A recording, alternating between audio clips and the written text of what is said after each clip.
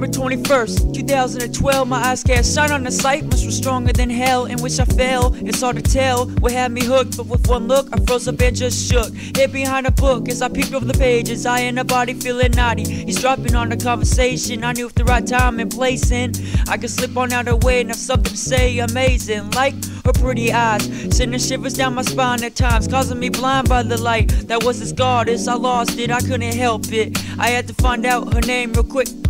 Built up the courage and stumbled along her way. Hey, I said, feeling a bit self-conscious. She turned around my way and said, hey, are you lost, kid? I said no, and not to come across as a creepy hoe, but if you could just jot down your number and your name, cause I'm in it for the love, not the fame. And every time I see your face, I realize you did good to get away from this kid today.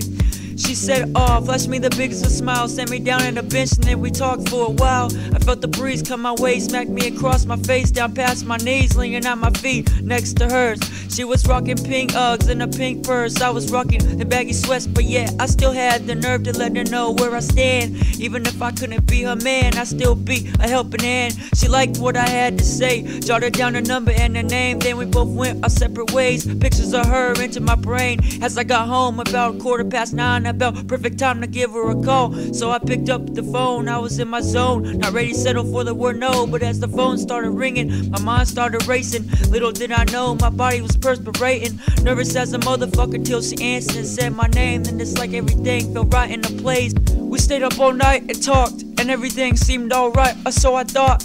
But about a week later, I saw the same girl again, this time with what I thought was just a friend. But this time she came across a little strange, walked by my way, but didn't know what to say. So I said, hey, she said nothing, that didn't seem right. This when I realized this wasn't just a friend, no need to pretend, this was her man. She led me on like a fool in disbelief, I just shook my head.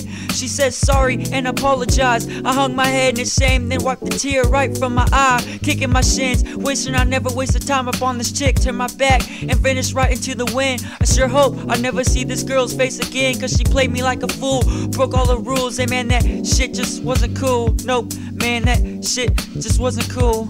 Nope.